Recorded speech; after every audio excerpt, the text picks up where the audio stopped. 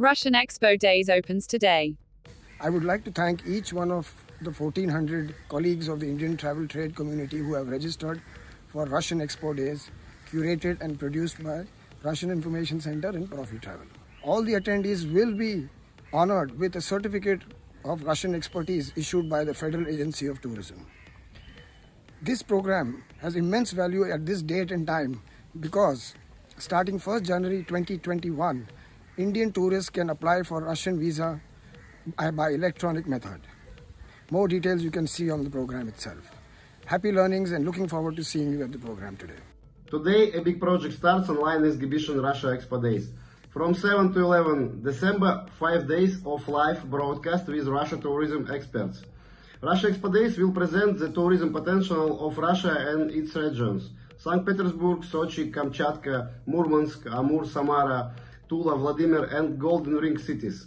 Opportunities for industrial and MICE tourism in Russia also will be present.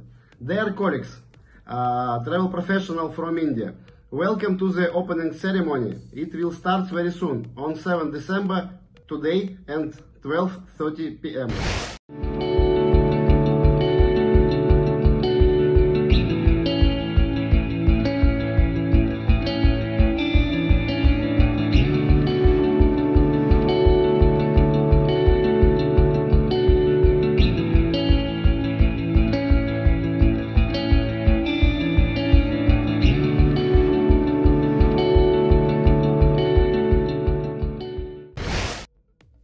Thomas Cook India, in association with Accor and Marriott, recently conducted a 10-city road show across key markets.